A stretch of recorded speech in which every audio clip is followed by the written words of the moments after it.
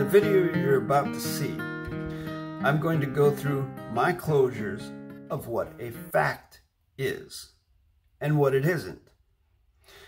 I'm going to go through the etymology of it. I'm going to go through several fiction sources to show what the fiction says a fact is, as opposed to what an opinion is, so on and so forth. And then I'm going to go through my finite mean, written in correct sentence structure, of what a fact is and explain each component of that. It's going to be an involved process because having closure on what a fact is a core element of being able to position your claims as facts and gain closure and clarity on what correct sentence structure, communication, parse, syntax, grammar actually is.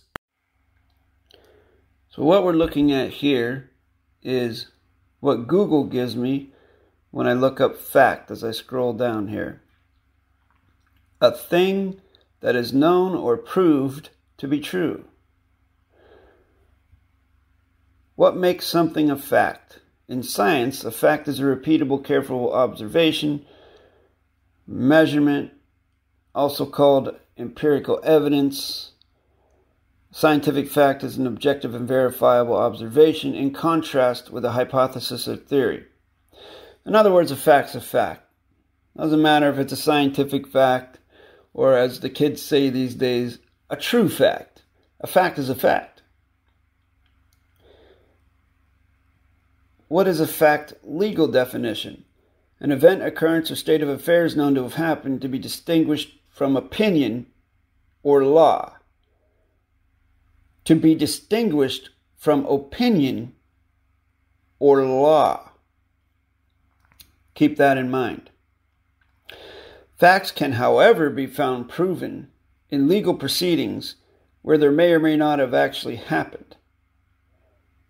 Facts can, however, be found proven in legal proceedings where they may or may not have actually happened. Well, what are they saying in that sentence? Facts can be proven when they have not actually happened? Well, what does that make it? I guess it makes it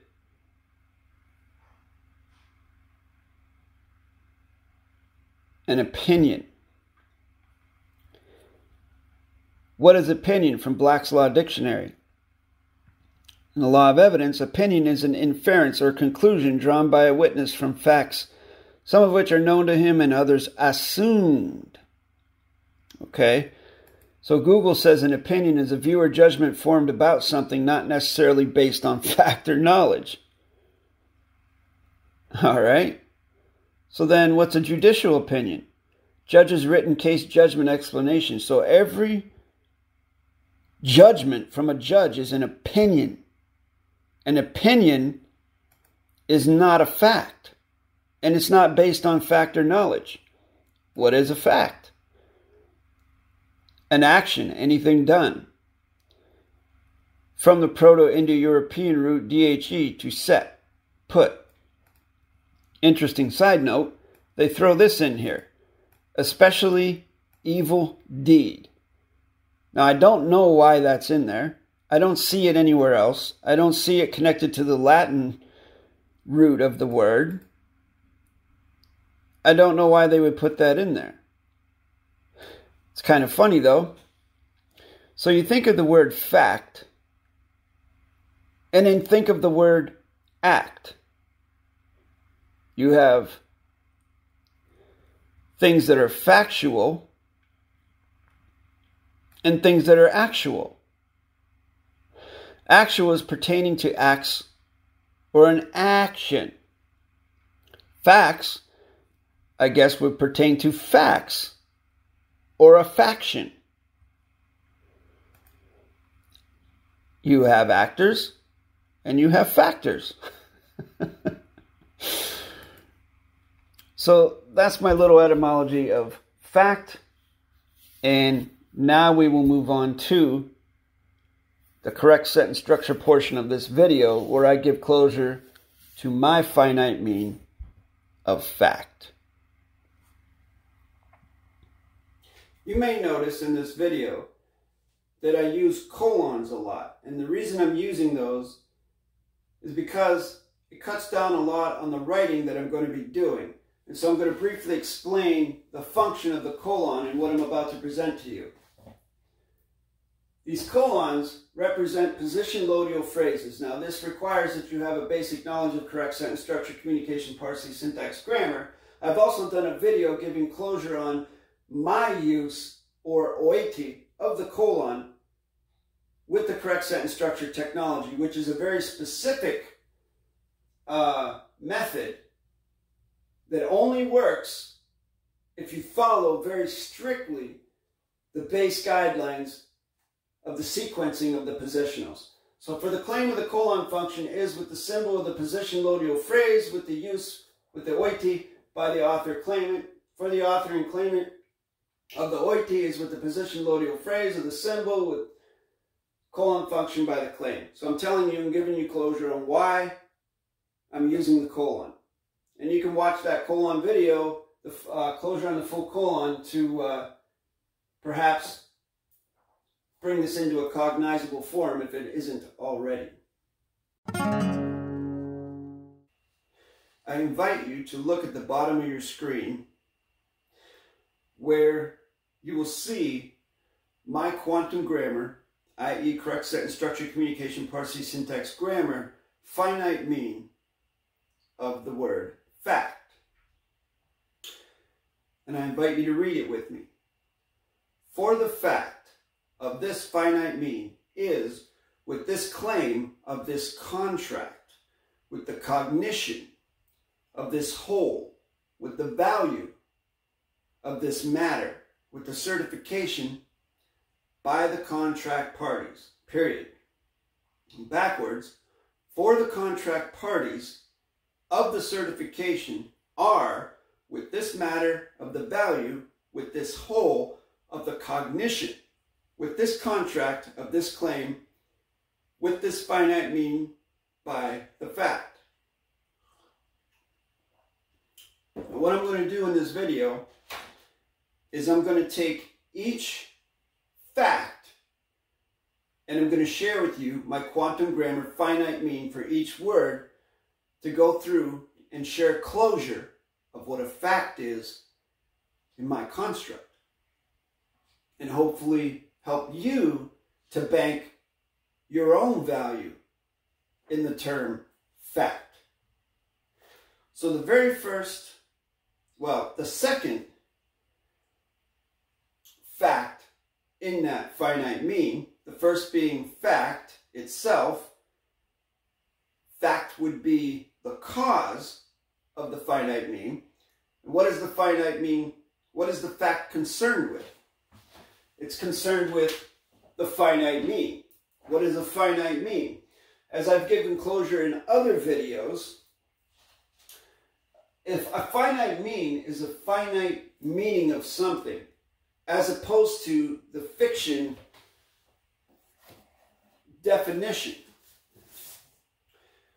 This book has definitions in it. DE means no, finite contract. No finite contract, definition. A finite mean gives finite quantum closure to each term. So this, for the finite mean of the known, is with the claim of the closure, fact, and knowledge, with the content of the communication particle, with the cognizable form or performance contract of the symbol command, with the certification and limit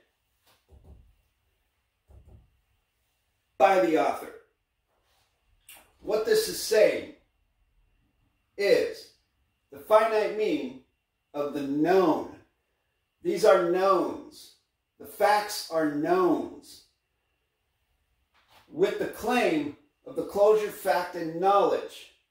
So the finite mean contains closure, fact, and knowledge. Closure, fact, and knowledge are possessive of the claim of the finite mean. With the content of the communication particle. Communication particle being these words we have on this board. Cognizable form means it's a form of something that you understand. Or performance contract, meaning a contract, whether it's on a piece of paper, whether it's verbal, whether it's in an email. As Colin David Epperwin, Colin Miller has said multiple times, everything is contract. Everything is a contracting venue if the contracting parties consent. With the symbol command, these are symbols. And they're commands because it's my construct. I'm the commander of my construct vessel. With the certification and limit by the author, meaning I'm certifying this right now, and I put a limit on it. I put a quantum on it, i.e. quantum grammar, grammar of closure, finite mean, a limited meaning. It doesn't go on and on like Webster's dictionary. There aren't more than one. It's one word, one meaning. And that's my closure on finite mean.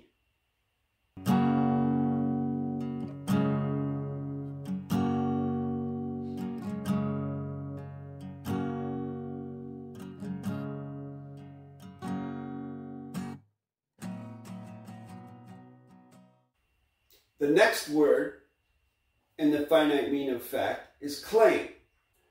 For the claim of the finite mean is with the conveyance of the stewardship, with the duty of the location, with the certification by the fact.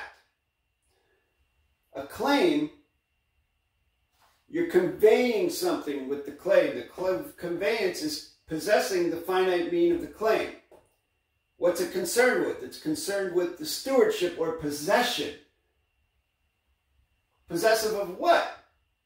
The duty. Concerned with the location, right here, this claim.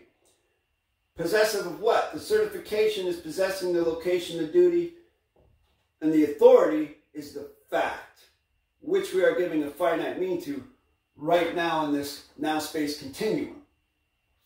For the fact of the certification is with the location of the duty, with the stewardship of the conveyance, with the finite mean by the claim.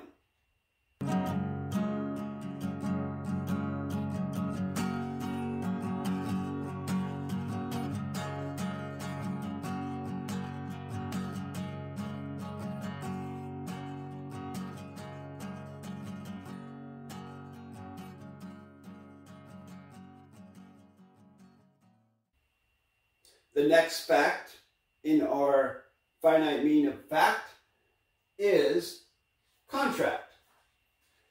And as you can see here, I'm hyphenating contract. I've done a video on that, on how contra is a particle of negation. So I performed a salvage on the word contract and hyphenated it to make sure the con is separate from the tract.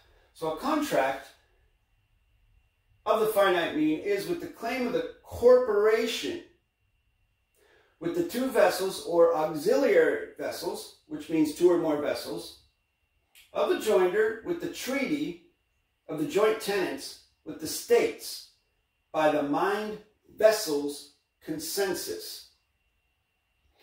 And what you're seeing here is it's a claim of corporation, two or more vessels coming together to make an agreement, a joinder along the same path, the same tract. It's a treaty, joint tenants together with the states of the consensus, because all contract is consent, honorable and graceful contract. Consent with the mind vessels consensus, meaning the thinking is together along the same tract.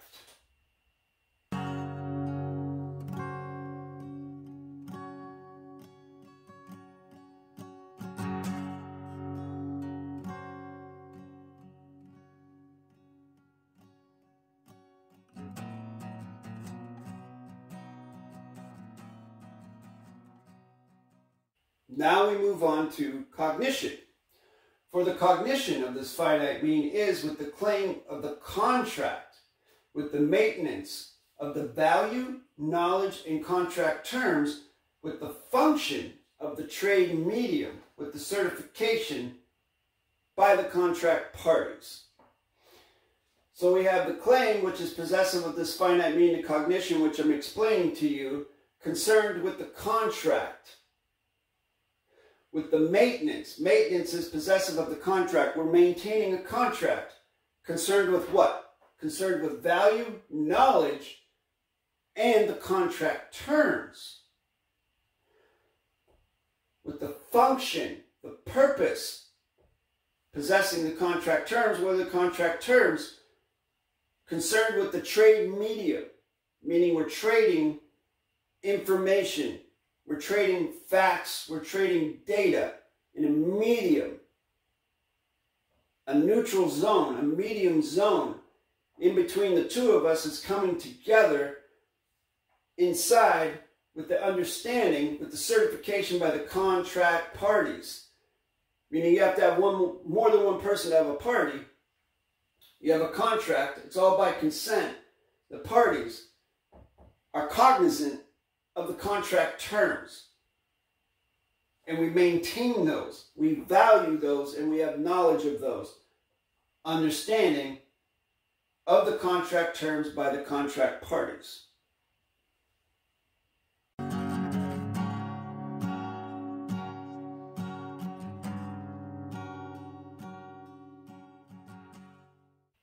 The next fact is whole.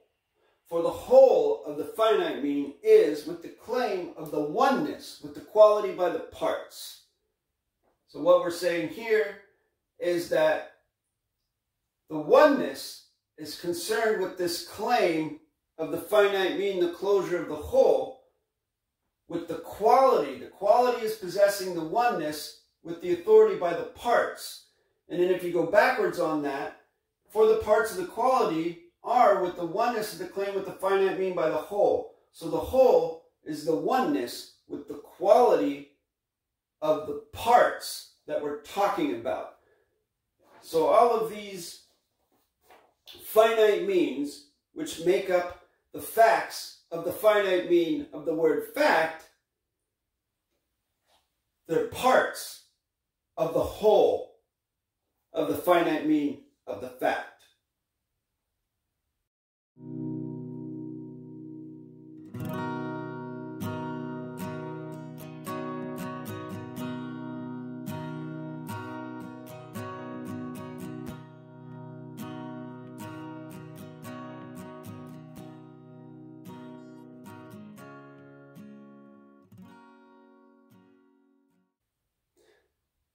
The next term will be value. For the value of this finite mean is with the claim of the cognition, with the satisfaction of the vessel state's mission, with the matter and cognizable form of the function, œTI, or service, with the certification by the authority and claimant. And what that's saying is, the claim is concerned with the cognition, the understanding. We've given closure to that already. With the satisfaction of the vessel state's mission. So the vessel state has a mission, and that mission has been satisfied. With the matter, a cognizable form, a form that we understand, a matter, a thing. What are we talking about? With the function, œTI, or service, with the certification by an authority claimant. So backwards, the authority claimant is concerned with the certification. With the œTI, service, or function of the matter, cognizable form. What is the matter, cognizable form? What is its function? What is its use? What is its service? With regards to the vessel state's mission, if I'm making this, putting a value into something, what is my mission in putting the value in, and what is it satisfying with my understanding of the claim with the finite mean by the value? Value is banking. Your banking function, use, or service of a matter, a thing, a cognizable form. For example, right now, as we speak in this now space, as I speak in this now space, I am banking a value into a cognizable form, i.e., I'm sharing with you my finite mean and closure on the finite mean of fact, which is a matter, a cognizable form, and in doing so, I'm showing you the function, utility, or service of that finite mean by sharing the closure with you.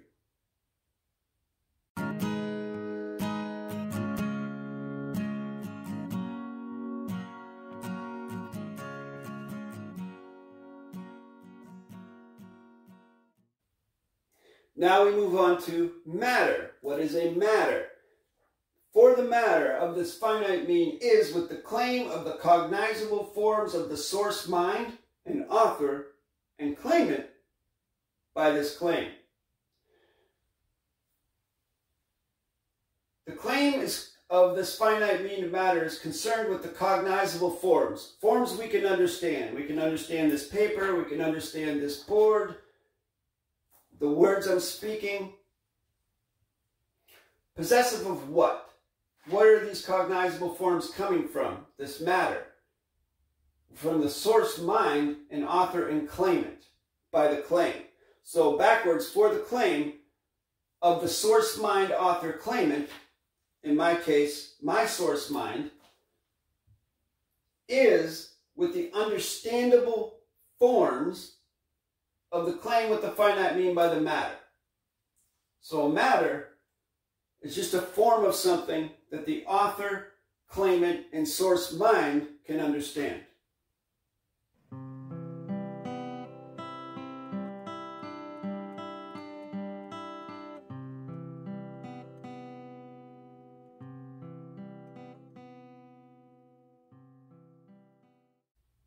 The next term is certification. For the certification of this finite mean is with the claim of the contract with the creation of the certifiable judgment with the fact by the contract parties. So the finite mean and the claim are concerned with a contract of the creation,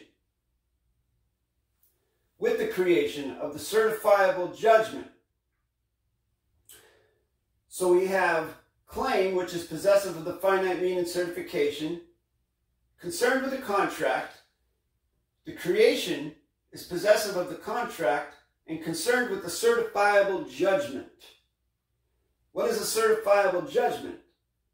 It's something that the contract parties can come together in joinder with in a cognizable form and recognize it as a fact. Certification. Two is certification. Two people can come together and certify a fact. That's a contract. Now, two or more people, of course, can come together and certify what a fact is.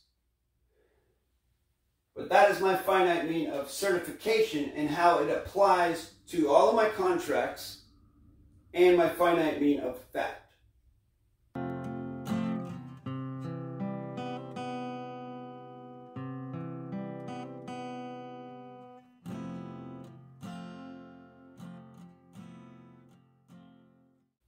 Last but not least, contract party. For the contract party of this finite mean is with the claim of the fact with the participant of the contract with the certification by the contract. So the contract is the authority of the contract party.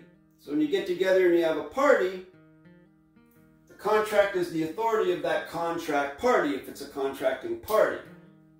Backwards, for the contract of the certification is with the contract of the participant with the fact of the claim with the finite mean by the contract party. So the claim is concerned with a fact. Possessing, the participant is the possessive, possessing the fact. Meaning if you are a participant in this party, you're possessive of this fact. You're in stewardship of this fact. Concerned with the contract,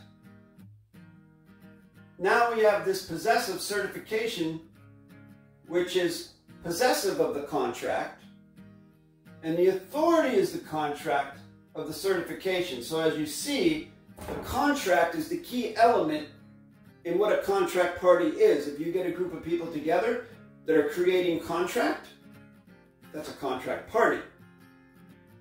And if you're a member of that, a participant of that, you are a contract party. And that's what that means, contract parties.